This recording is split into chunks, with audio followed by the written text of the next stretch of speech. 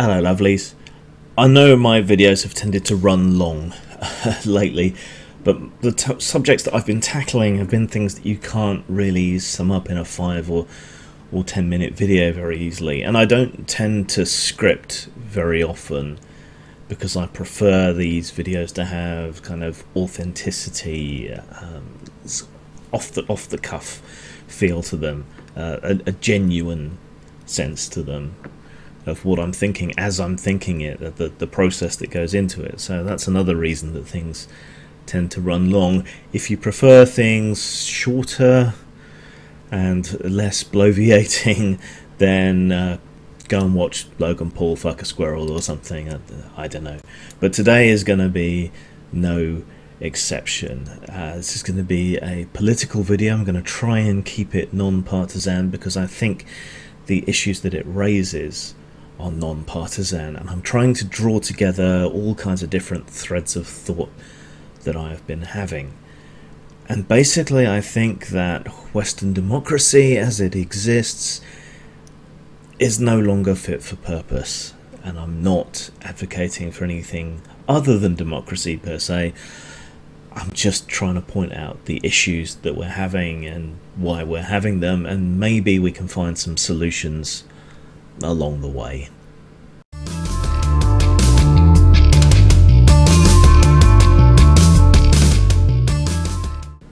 Our democracies, and perhaps even our societies, are no longer fit for purpose, and this really perhaps shouldn't surprise us, given that the institutions that we hold so dear were invented in the time of the horse and carriage, when post took days or weeks to get from one person to another, when the majority of people were illiterate and uninformed.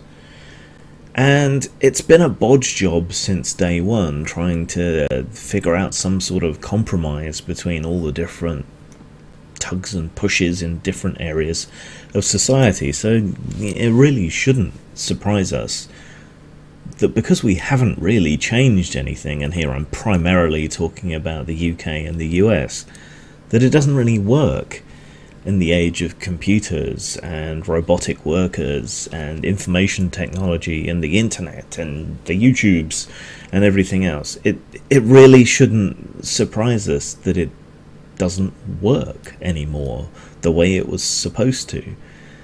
But the trouble is that the critiques of the way that we do things that many people adhere to, such as Marxism, for example, are also out of date and fundamentally unsuited to judging, criticizing, or examining the world in which we find ourselves as well. I mean, Marxism, the idea of viewing the world, the way we structure society in terms of class, there's still insights to be found there. The core idea is okay, but we don't live in a world of a mass industrial working class anymore.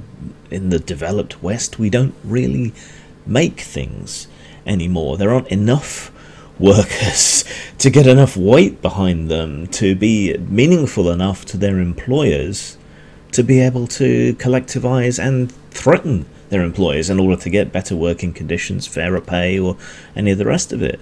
People are lucky to have jobs at all if they're relatively uneducated and so forth, and so there's little threat, little risk to the status quo coming from that kind of analysis. That just doesn't work either, and that's probably why most people are concentrating on the dwindling middle class with their political messaging and so on. But what we have is failing badly, and Brexit and Trump, if they have a silver lining, it is that they have underlined all these fractures and problems and breaking points in our societies, in our democracies, and shown us where we need to tackle them. And indeed, that is a big part of the reason that a lot of people voted for Trump, less so for Brexit. If they couldn't get what they really wanted, Bernie Sanders, and an actual alternative to the status quo, if they couldn't get that, then why not just flip the table, hope enough stuff breaks that you can put it back together in a way that you prefer? And yet that isn't understood by a lot of people. When you've got nothing to lose, you may as well smash it all up and start over.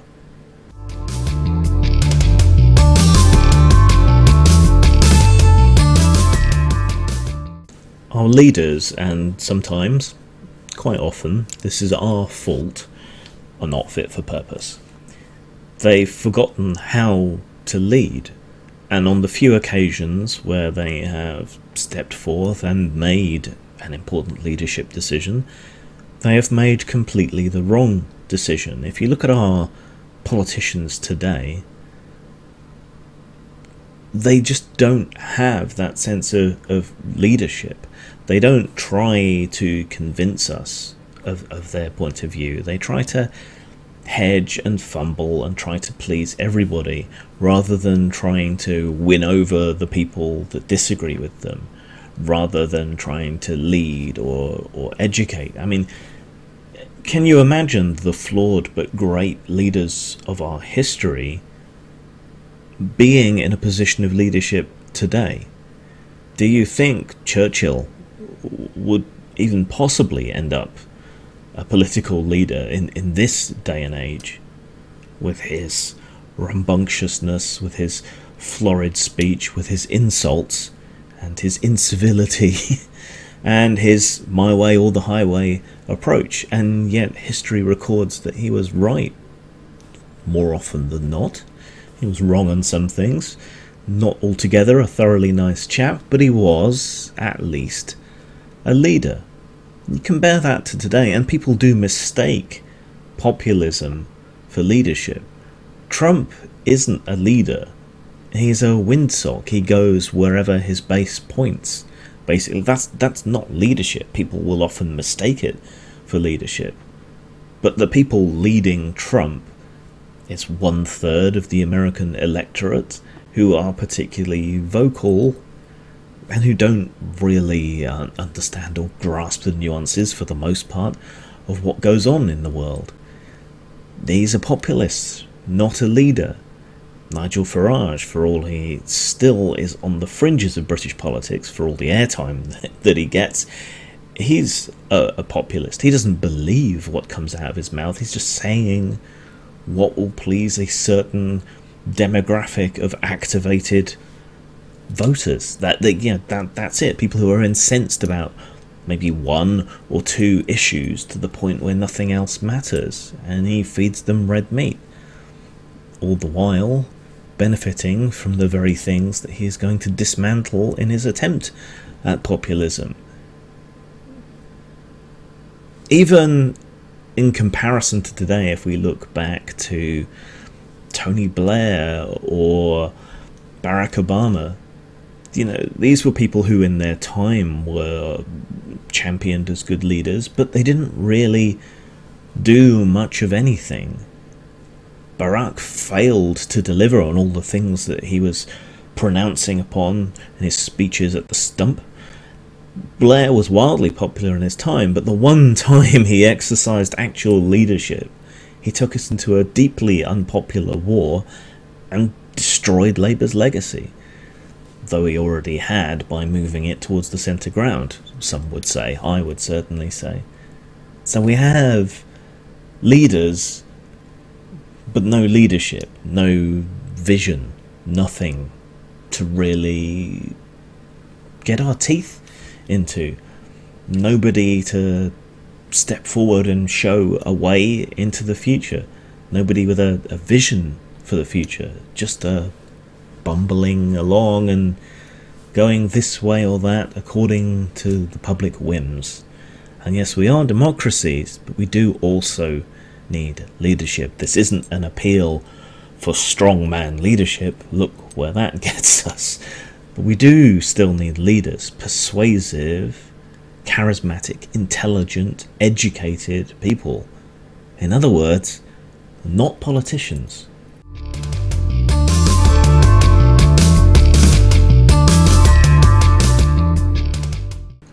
One of the most important predicates upon which the idea of democracy is based is the idea of an informed populace.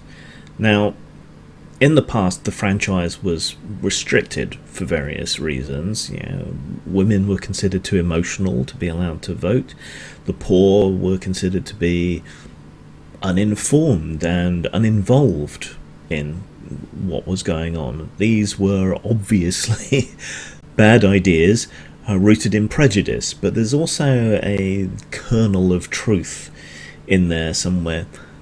Women didn't used to be educated in the way that men were. Poor people didn't used to have access to education. They weren't literate, they couldn't read papers. So, aside from the prejudice, there were reasons, valid reasons, to exclude certain portions of the populace from engagement in the political process, from voting, from the franchise. That being that they were too ignorant to really have any meaningful say on what was going on. I am describing this situation, I am not condoning it. Just so you know, that melted away as society industrialized, as public education became a thing, as literacy rates rose. People became more invested in the politics that was going on around them. They became interested, they became educated, they became informed, and they wanted their say, and they fought for it, and they got it, one way or another. And there's an old saying, you may not care about politics, but politics cares about you. And that holds true, whether you're engaged or not. The political machine moves on, and that shifts the economics, the laws, the social atmosphere, everything that we're in. It can affect what you do for a living, it can affect what you do for leisure, it can affect the food you eat, the water you drink, everything else. Politics cares about you, so if you don't care about politics, you're a bit of a sucker, as far as I'm concerned. So an informed populace is important. Is the populace informed? More people are better educated today than ever before. Public education is available to pretty much everyone unless they elect to take themselves out of it. So people should be engaged. We have mass media, we have the internet, all these forms of communication. The knowledge of the world is at your fingertips. And yet, possibly, we have a less well-informed populace than at any time prior in history since we've had public education and universal literacy. So why is that? Well, I think it's important to distinguish between ignorance and stupidity. There are plenty of intelligent people who are ignorant, and there are plenty of people who are knowledgeable but stupid. One is no guarantee of the other at all. And all of these things that should be helping us to make informed political decisions when we vote, or however else we engage in the political process, they've actually made things worse. People are wildly politically illiterate. People are in echo chambers of their own making or echo prisons of other people's making. How often on Facebook or other social media do you see someone say, if you don't agree with me on position X, on issue Y, then unfollow me? Or how often have you been blocked for even having a mild disagreement with someone over something political? To have a nuanced view in this febrile atmosphere that the internet and partisan mass media has created, to have a nuanced view is to have no political home whatsoever. It's to have no tribe. I am way firmly on the left, and yet not a day goes by when someone doesn't accuse me of being right-wing or reactionary or whatever else. Now, I have a disadvantage in these conversations in that I actually have a political and historical education. I know what these terms mean. I know how things have unfolded in the past. Usually that leads to me arguing with right-wingers, particularly about the definition of socialism. Yesterday was something of an exception. I got to argue with Marxists about the definition of socialism. I have other videos on that. I won't go into it here. But the point is, even people who are politically engaged, people who want a revolution, people who want to overturn society, are politically illiterate. The news serves us up what we want to hear, not what we need to hear. You either watch Fox or you watch MSNBC. You either watch Molyneux or the Young Turks. You know, you read Breitbart or who the fuck knows what on the left. And you don't get to see what the other people think, except in the context of it being presented to you as them being outrageously horrible. And to be fair, a lot of people on all sides are outrageously horrible. Echo chambers is one thing. You know, you're self-selecting to put yourself into a closed group. Echo prisons is another. That's when other people block you and you end up, through no fault of your own, being locked in a room with people who agree with you. And this is a big part of why things have gotten so partisan. That and the mass media, the Fox News effect, the Daily Mail effect. These echo chambers and echo prisons. We know from psychological studies that if people are in a group that all essentially agrees on a point, they will tend to trend towards the more extreme point of view present in that group, because they all agree and no one wants to step out of line and disagree even slightly. And we're in a situation now where to disagree even slightly is to be a Nazi or a Marxist, or both simultaneously. Schrodinger's political football. The populace is not informed, it is misinformed.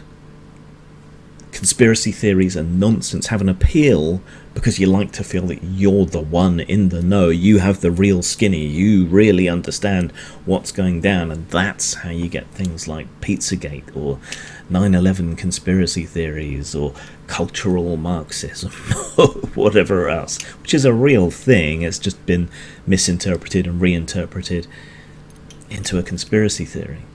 So we have a problem. How do you inform a populace that chooses not to be informed, that chooses to be misinformed, that chooses only to get a single point of view that already agrees with them? And that seems to be an insoluble problem. And a lot of it comes from the algorithms, from mathematical robots serving us up things that we want to see, things that we already agree with, because we're more likely to respond positively to them and more likely to watch them. It's an economy of attention that is slowly poisoning us and our society.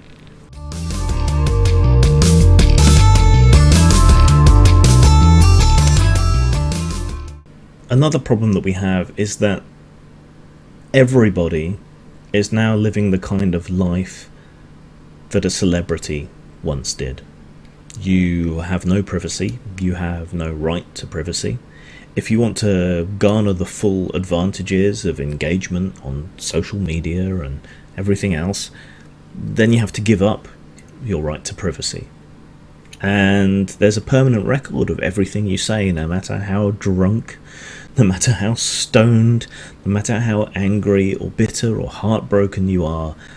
If you make a comment on the internet, it's pretty much there forever, and someone can find it. And we have, as a result, no private lives. Companies will fire you for something that you have said, even in private, to a friend or supposed friend on social media. Every statement that you make, if someone decides that you're politically inconvenient, every statement that you make, everything you've done, every piece of work, every piece of writing, every blog post, every Instagram photograph, everything will be picked over for signs of wrongthink. And this happens on both sides of the political spectrum. And both sides are outraged when the other side gets someone fired for something they've said, and overjoyed when their side gets someone fired for something they've said. This is no way to live. We need a delineation between our public and private lives. And just because we're living our private lives publicly doesn't mean that there can't be lines between our personal life and our professional life. And nobody should be fired. I mean, who cares if your coffee server is a Nazi or a tanky, so long as they don't bring it up while they're serving you coffee? Yeah, who gives a fuck? What difference does it make? None whatsoever. Some people are lucky they can get away with it due to projecting their personality and charisma online. They can be snarky, they can be mean, and it doesn't impact on them. I'm thinking of like the White Moose Cafe in Ireland that did pretty well out of being aggressively mean to vegans, but then who likes vegans? But you get my point. There is no private life anymore, and all it takes is one indiscretion at some point in your life, in your career online, and you can be ruined. Even an accusation. I mean, we have people with accusations of sexual impropriety made in a tweet or two and losing their careers, and in some cases their lives, as a result. When it's just an accusation, it's a couple of tweets, it's nothing more than that. So the rule of law is being eroded, let alone anything else. And this social panopticon that we've created, where everybody is sitting in constant judgment on everybody else, is far more insidious and nasty than the 1984 style surveillance that is also going on. Frankly, the government is the least of our problems when it comes to surveillance. It's our friends and family who inform on us to the mob. And then you're fucked.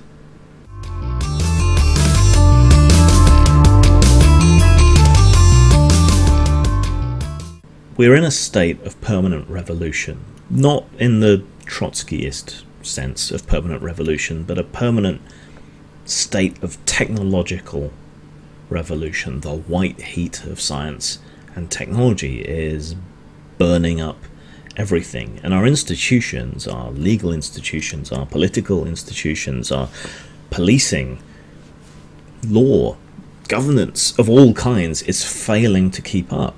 And normally the slow state of adaptation and change in political systems is something of an advantage. It helps prevent radical and destructive change. But in this current paradigm, this current context in which we find ourselves, it's a massive disadvantage because our institutions, our democracies, are not agile enough to respond to changes in the modern world.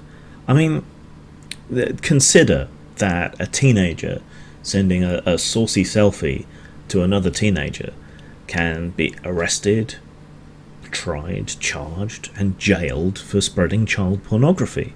A picture of themselves sent to another teenager, and both of them can be of the age of sexual consent and still get screwed over by it because the pornography laws are often higher age limits than the time when you're allowed to have sex. In the UK, for example, you must be 18 to appear in a porn shoot or porn spread or whatever, but the age of consent is 16. Technology has not kept up. We see similar problems elsewhere. I mean, the whole Cambridge Analytica thing, and the surprisingly small amount of fuss that was actually made about it, or the cheating of the Leave campaign, or the hacking and interference in the American election. People seem to be happy so long as they get what they wanted out of it, and all the principles of democracy and so on seem to have evaporated like ghosts into mist. None of it makes any sense. And these are just the early shocks to our society brought about by the internet.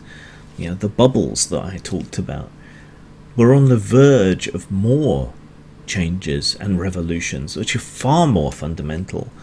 I mean, we already had automation and robotics to an extent, throwing a great amount of manual workers and industrial labourers out of jobs. removing ourselves from using coal as a main power source had massive societal effects, particularly here in the UK.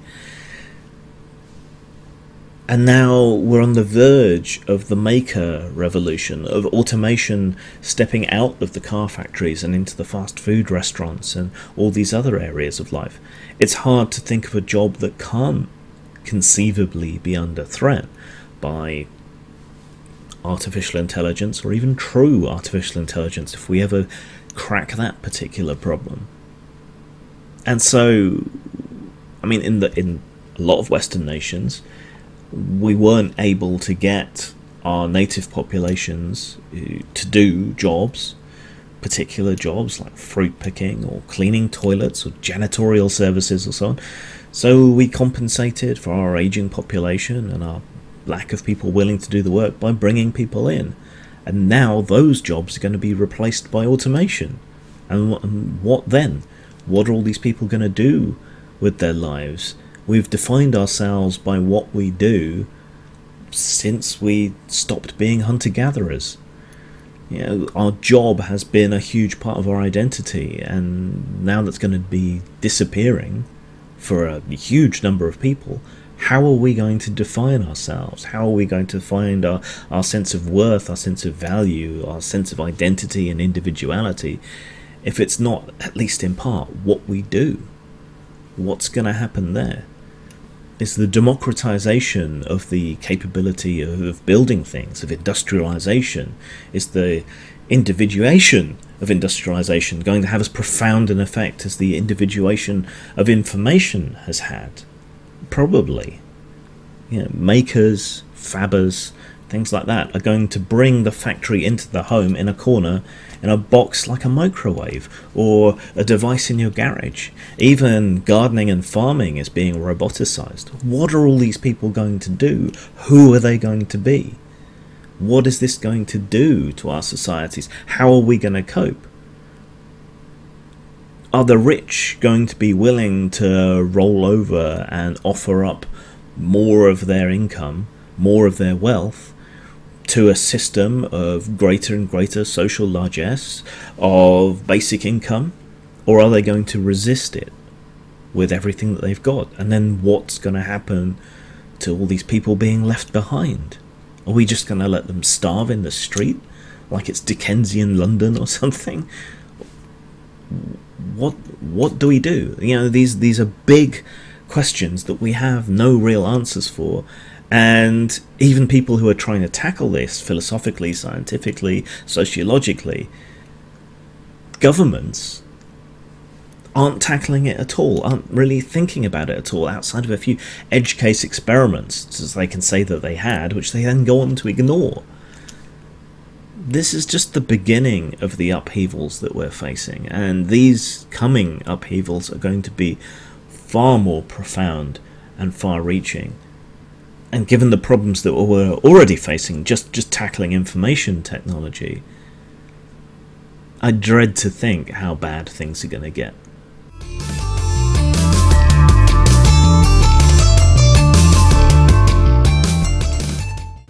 South Park on multiple occasions has famously decried the political choices which we are given as choosing between a douche and a turd sandwich. Not perhaps the best example, because douches have an actual use, whereas turd sandwiches really don't.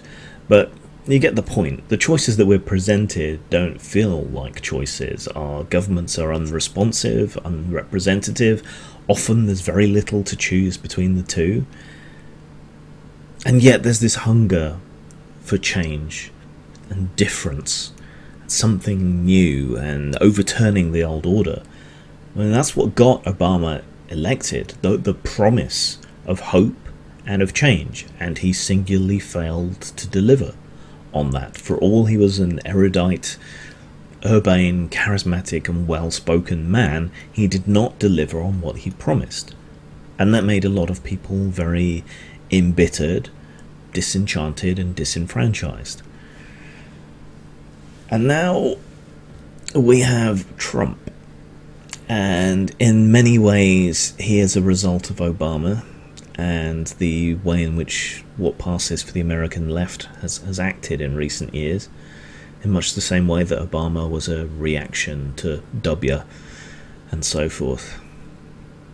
But with the choice that we are being presented with, both in the US and in the UK, is, okay, you can have cultural libertarianism, but only if we take away all of the social security and largesse and the things that make life livable. You can have freedom to say what you want, but we're going to take away everything that helps you stay alive, fed, sheltered, warm, all of those things. We'll take those away, but you can say what you want. Or on the other side, we're going to say, okay, we will give you what you need, or more of what you need, but in exchange, we're going to take away your right to say and think and express what you like. And even that's a false choice, because the right wing only says that it supports free speech to the extent that it allows them to say what they want. They're happy to silence other people's free speech. And the left is equally schizophrenic on this. I mean, prime example, look at Sadiq Khan.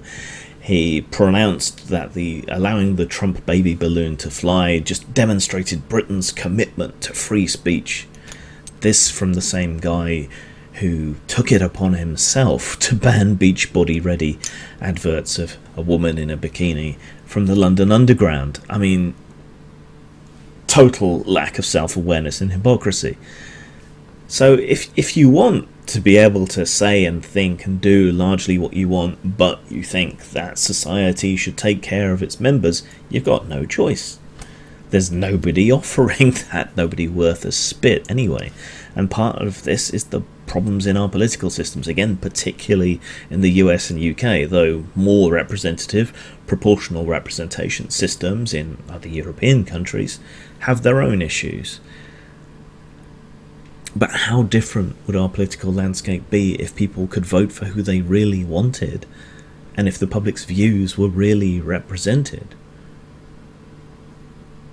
And yet you look at something like the recent plebiscite on European membership in the UK, and you see all this corruption, you see the overspend, the multiple breaches of electoral law, and nobody gives a shit. So maybe more representative isn't a good idea. I tend to think that it is. And then there's the question over whether what's going on is actually representative of the votes that have happened either. Everything is screwed. We have a systemic and total failure. It's not just someone's got appendicitis. They've got appendicitis and pneumonia, and their kidneys are packing up, and they've got gangrene in one of their legs. It's a total systemic failure. Solving any single one problem will not solve the whole overall holistic problem. And I don't know that we can solve it, at least not without some major social upheaval, but I don't want this to just be a bummer.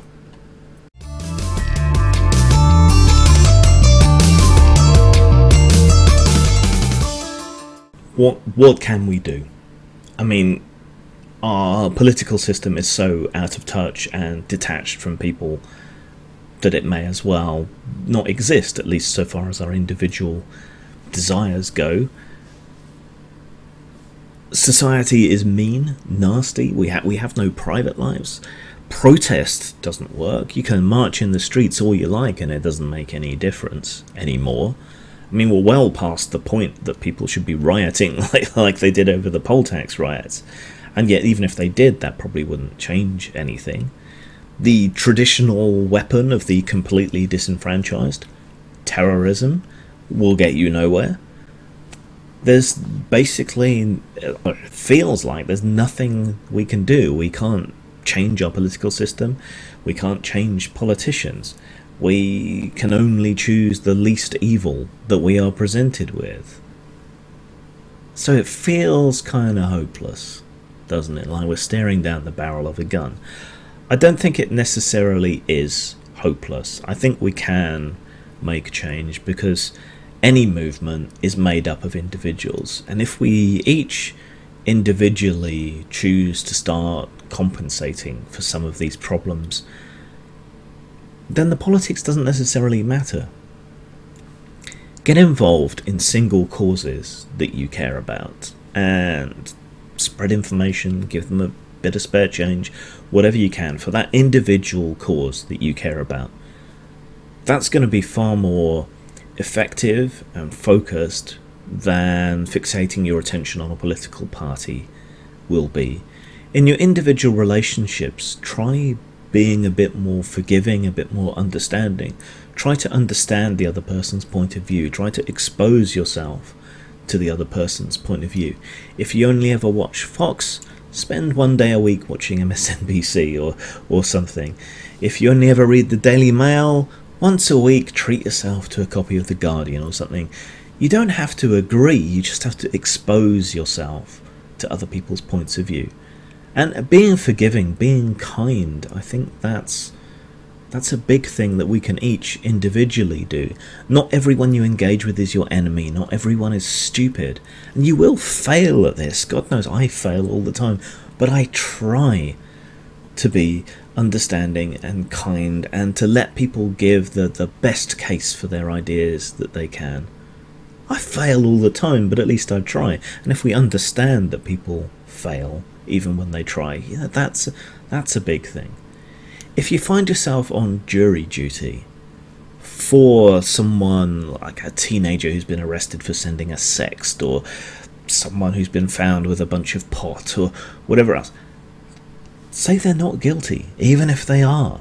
Be an activist juror, because that way, at least, even if we can't change the law, we can choose not to implement it by being activist jurors.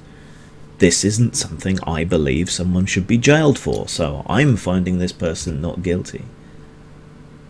You know, we can do things individually, and if enough individuals choose to move in a certain direction, then that's a movement, that's a mass movement. There is no true divide between collectivism and individualism. A collective is just a group of individuals all moving in the same direction. That's all it is. So if enough of us make enough small individual actions to be kind, be nice, to spread information, to expose ourselves to other points of view, to make moral and ethical choices, then we can change the world just a little bit, regardless of how unresponsive and horrible our political and social systems are and how maladapted they are to the way things currently are. And if we keep that up long enough, they'll catch up. Zang. Everyone's so ordinary. They watch the world with blind eyes.